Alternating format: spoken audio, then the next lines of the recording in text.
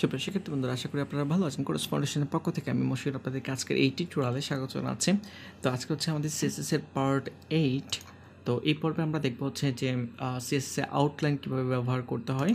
তো brackets open করতেছি, Mozilla Firefox browser. দেন হচ্ছে এখানে আমি একটি পিটেক নিচ্ছি। ওকে, পিটেকের লরেমের সে 5টি ওয়ার্ড আমি রাখবো এখানে।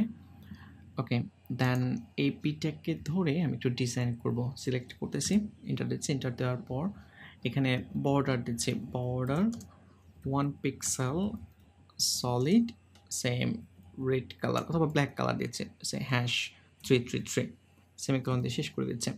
আপনারা দেখতে পাচ্ছেন যে এখানে বর্ডার কিন্তু চলে আসছে।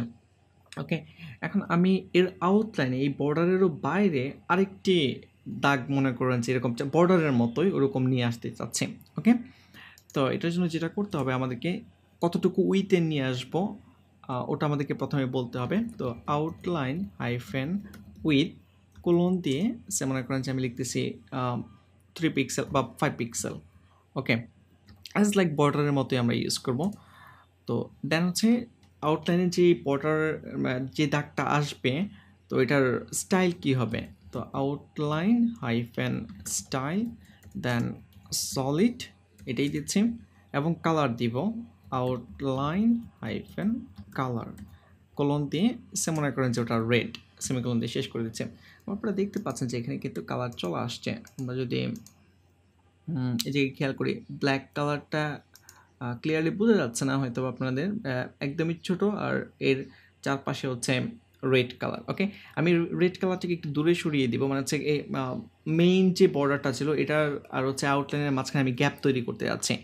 তো এই গ্যাপ তৈরি করার জন্য যেটা করতে হবে, আউটলাইন হাইফেন অফসেট ইউজ করতে হবে, কোলন দিয়ে সেম অফসেট কোলন দিয়ে হচ্ছে 20 পিক্সেল এবং সেমিকোলন দিয়ে শেষ করে দিচ্ছে। তারপরে এখানে দেখতে পাচ্ছেন যে এটা কেটে গেছে মনে হচ্ছে। আমি যেটা করব, পি এর চারদিকে মার্জিন দিচ্ছি, মার্জিন সে 50 পিক্সেল সেমিকোলন দিয়ে শেষ করে দিচ্ছে। এখন বোঝা যাচ্ছে, ক্লিয়ারলি আপনারা বুঝতে পারতেছেন, খেয়াল করেন। তো এটা হচ্ছে আমাদের আউটলাইনের নর্মাল বর্ডার যেটা ছিল ব্ল্যাক কালারের, আর চারদিকে যেটা দেখতে পাচ্ছেন আপনারা এটা হচ্ছে আউটলাইনের কালার। ওকে, তো এখন এই যে মাঝখানে যে গ্যাপগুলো দেখতে পাচ্ছেন, এই গ্যাপগুলো আমরা তৈরি করেছি আউটলাইন হাইফেন অপশন 20 পিক্সেলের মাধ্যমে। আপনি যদি এই 20 পিক্সেলের ভ্যালু 30 করে দেন এবং আবার চেক করেন, দেখতে পাচ্ছেন যেটা কিন্তু বড় হয়ে গিয়েছে। যাই হোক, আশা করি আপনারা বুঝতে পেরেছেন। তো আউটলাইনের স্টাইল এখানে সলিড ছাড়াও আপনি চেঞ্জ করতে পারবেন, সে ডটেড অ্যাজ লাইক বর্ডারের মতো যেরকমভাবে আমরা যেই ভ্যালুগুলো ইউজ করেছিলাম সেম ভ্যালুগুলো এখানেও কাজ করবে। সে আমি ডটের পরিবর্তে ইউজ করতেছি ডাবল, এবং দেখতে পাচ্ছেন যে ডাবল একটি কালার হয়ে গিয়েছে। এখন ডাবলের পরিবর্তে যদি আমি ইউজ করি রিচ, এবং রিচ RIDGE, দেখতে পাচ্ছেন যে একটু অন্যরকম হয়ে গিয়েছে।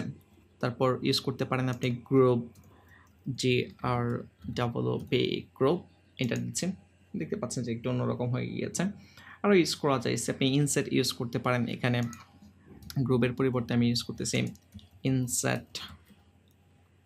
ওকে, এই যে একটু অন্যরকম দেখাচ্ছে। ইনসেটের পরিবর্তে ইউজ করতে পারেন ড্যাশেড, ড্যাশ হয়ে গেছে। যাই হোক, এটা অলরেডি আপনারা জানেন, বর্ডার প্রপার্টি আমরা ইউজ করেছি। তো আমি এখানে সলিড দিচ্ছি।